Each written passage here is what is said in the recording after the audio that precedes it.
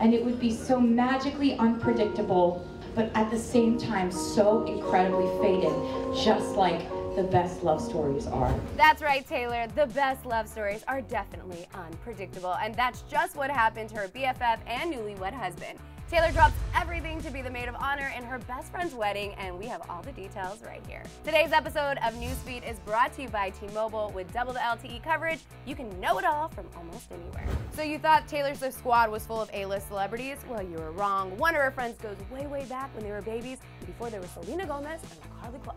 Taylor met Britnay Maack when she was just 10 days old, and they've been best friends ever since. So when asked to be the maid of honor in her wedding, of course, she couldn't turn that offer down.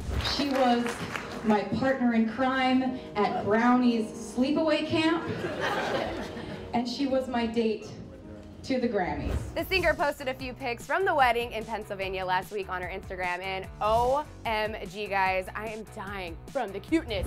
Captioning one freshman year, the two look like they're playing a game of dress up.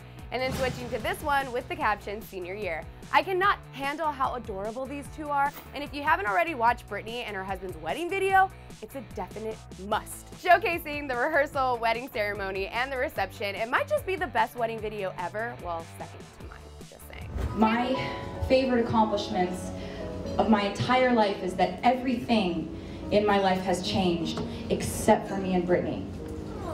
Taylor certainly brings the tears in her maid of honor speech, and I mean really, is there anything this girl cannot do?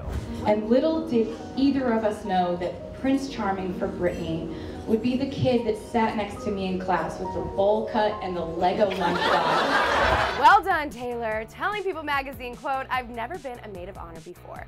I think Taylor did an amazing job, especially for her first time being a maid of honor, but what do you guys think? Let us know in the comment section below, or you can always tweet me at jackieiadonisi, and when you're done with that, make sure you click in this box right over here to catch up on Dirty Laundry to see what your favorite stars rocked on the Oscars red carpet. And hey, while you're at it, be sure to subscribe to our channel.